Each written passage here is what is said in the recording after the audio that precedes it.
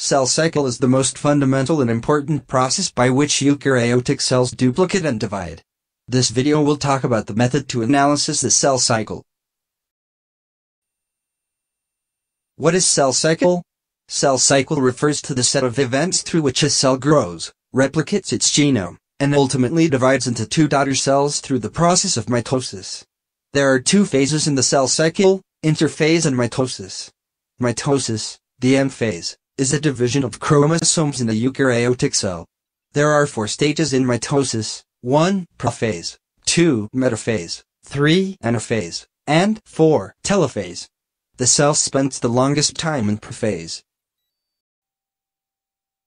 Interphase has 3 stages, G1, S, and G2. The G stands for gap, with G1 the first gap, and G2 the second gap. During G1, the daughter cells almost double in size, make new endoplasmic reticulum, new components of the cytoskeleton, new mitochondria, etc. During S phase, DNA is synthesized. After S phase, a chromosome is composed of 2 identical molecules of DNA, called sister chromatids. During the G2 phase, the cell gets ready to go through mitosis, setting up all of the components that the cell will need to divide, in particular, the machinery to separate the 2 strands of DNA in each chromosome from each other. Prophase is the first stage of mitosis. This is when the chromatin condenses into 2 rod-shaped structures called chromosomes in which the chromatin becomes visible. In metaphase, the chromosomes become lined up in the center of the cell. Initially, chromosomes are scattered all over the cell. Microtubules attach to the kinetochores and then lengthen and shorten until all of the centromeres are aligned in the center of the cell. Once the centromere separates and the sister chromatids are detached from each other, the cell then enters anaphase. In anaphase, the chromosomes rapidly move away from the middle of the cell as the microtubules shorten, pulling the sister chromatids apart and toward opposite poles. Once the sister chromatids separate, we call each a chromosome. The cell enters telophase, the last stage of mitosis. The nuclear membrane begins to reappear around each new set of chromosomes. The chromosomes begin to diffuse again, and the spindle apparatus breaks down.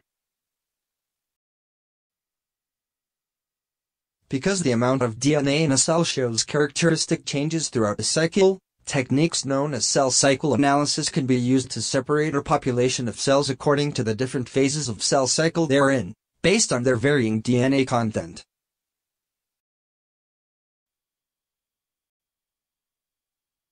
The simple protocol for cellular analysis is outlined in the chart.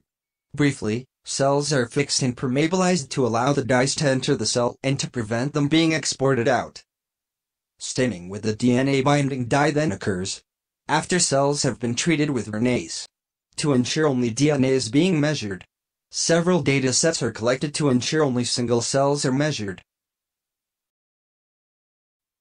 Cell cycle assay is useful for scientific research. By combining genetic manipulations with cell cycle analysis, scientists study roles of specific proteins in cell cycle progression. Using cell cycle analysis, scientists can compare progression kinetics.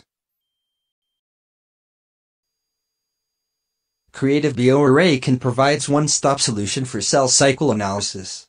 We can handle different type of cell samples, like fixed, permeabilized, and for live or dead discrimination in intact cells, live proliferating cells, treated tissues.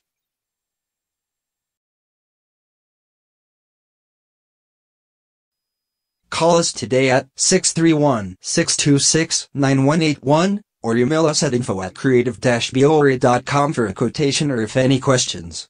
Our customer service representatives are available 24 hours a day. Thank you!